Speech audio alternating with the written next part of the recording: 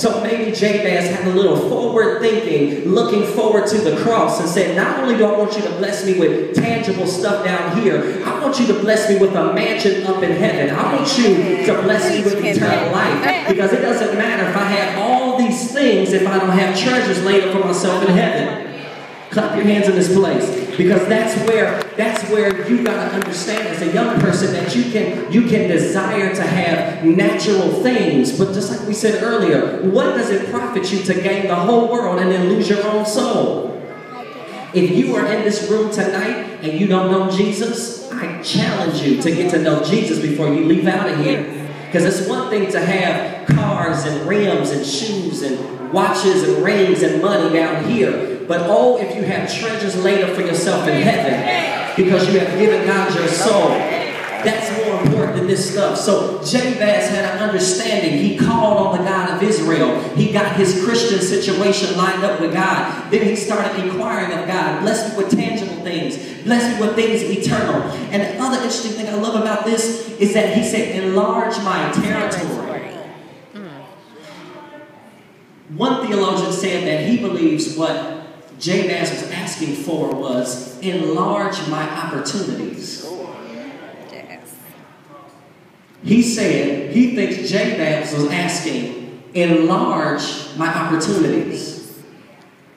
Okay, maybe I got some African Americans in here. Enlarge my opportunities. Enlarge my opportunities to be successful. Give me more chances to be successful. Give me more ideas for business. Give me more ideas for how to make some invention that makes the world better. He wasn't just asking for tangible things. He wasn't just asking for salvation, but Jabez got real bold with it. He said, enlarge my capacity to do other things outside of just have disposable goods. Let me park there for a second. Young people, it is more important for you to have a great idea than it is for you to have a lot of money.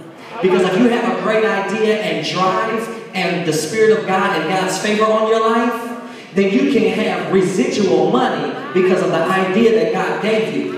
He said, enlarge my territory, enlarge my coast, enlarge my thinking, enlarge my capacity to think past what I see. A lot of you, I don't believe many of you were born with a silver spoon in your mouth.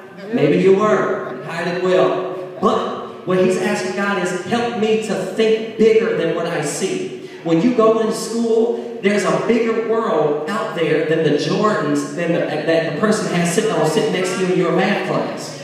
The world is bigger than the car that their parents dropped them off at school. I used to work at West Lane. This is where I met Janae, my precious little niece here.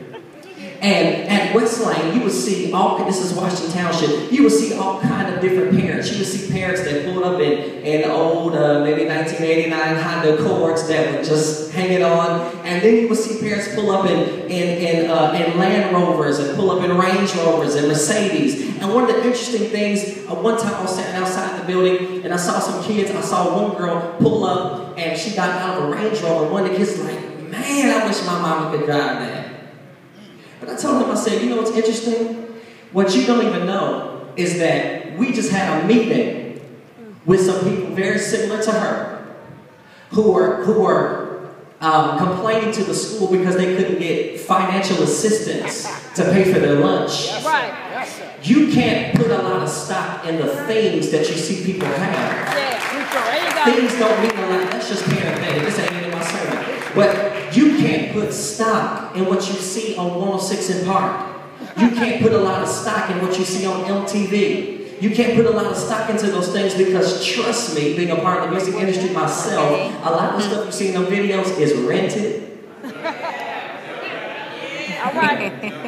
Ain't nobody flying their Bentley into the hood so they can shoot a music video.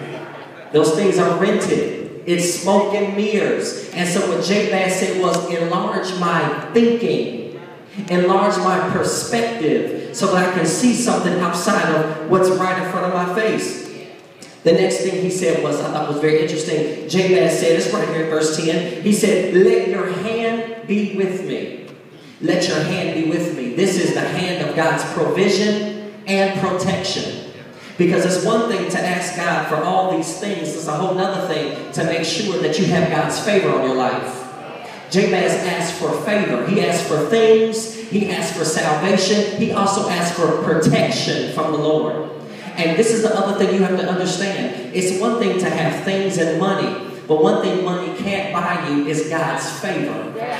It's God's favor. God's favor. T.I., very popular rapper, a couple of years ago, actually just recently last year, T.I. was arrested and put in prison. His money meant nothing when he was in prison. His money meant nothing when he was in prison. But I'm going to tell you something. When you have God's favor, sometimes God's favor will help you get out of some stuff. Do I have any witnesses? You got yourself in it. You know you're wrong, but God's favor gets you out of some stuff that your money can't get you out of. He asked God, let your hand be with me and keep me from harm so that I will be free from pain. He said, God, the last thing he said was, I am tired of being enslaved to my pain. And it's not even, keep in mind, we talked about it's not even his pain. It is pain that was put on him by his mother. But he said, keep your hand on me. I want your favor because I don't want to be associated with pain anymore. And Jabez, he cried to God with a sincere heart. And you know what the Bible says? Verse 10, the last clause of verse 10 says, and God granted his request. This is all I'm trying to say to you tonight. That if you are in this room and you have been named some things that are not who you are, whether it's by your parents, whether it's by society, whether it's by your friends, whether it's by the devil putting stuff in your mind, whether you have been molested and now you have wrestled with thoughts of your sexuality, I'm here to tell you tonight that who God has called you to be, you can be that. You have to get to a place where no matter how much persecution comes to you, that you never lose sight of who God says you are. It doesn't matter how much they oppress you.